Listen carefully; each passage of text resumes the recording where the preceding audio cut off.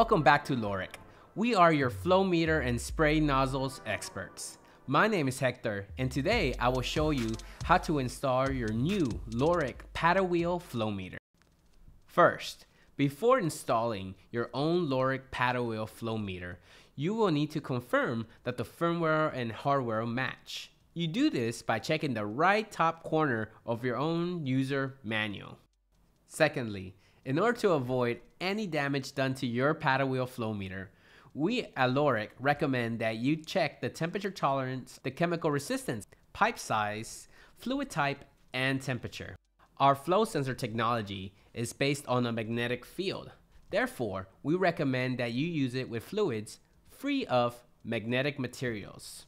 Also, the installation place should be far from motors, solenoid valves, which may generate a strong magnetic field.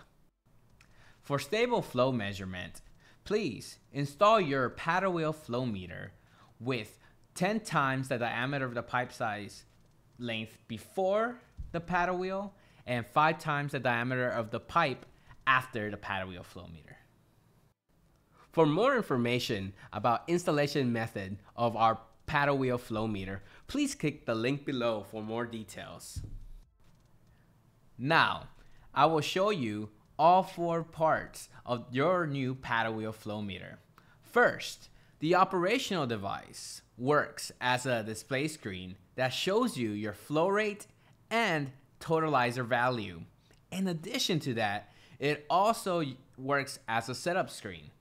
So you will input all important data such as size of pipe, and your machine will be ready to go. The second part will be the paddle set. The paddle set serves as a connector between the TConnector and the operational device.